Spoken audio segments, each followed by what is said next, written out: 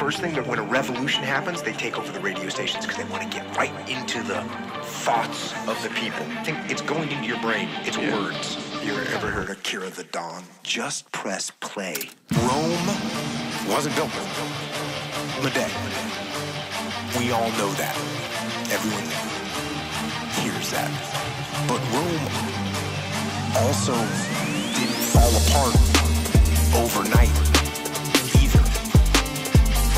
It took hundreds of years for Rome to reach its peak, but it also took time, hundreds of years, for Rome to decay and fall apart.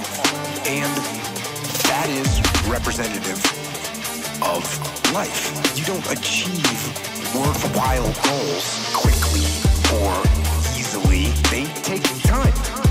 They take struggle. They take relentless pursuit day in and day out. That's what it takes. That's why I say you've got to pay attention.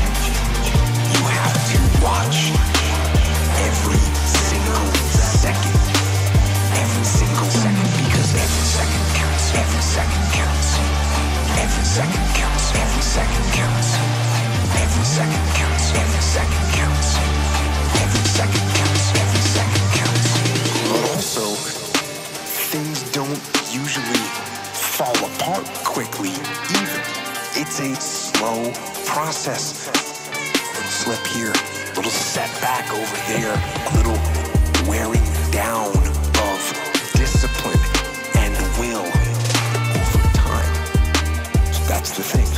Success and failure are generally slow processes, either slowly building things up or gradually tearing them down. That's why I say you've got to pay attention. That's why I say you've got to pay attention. You have to watch every single second. Every single second, because every second counts. Every second counts. Those are my thoughts. What are yours? Leave them in the comments below. Please share this video for education and awareness. For the Dum Dum News Channel, I'm Dum Dum.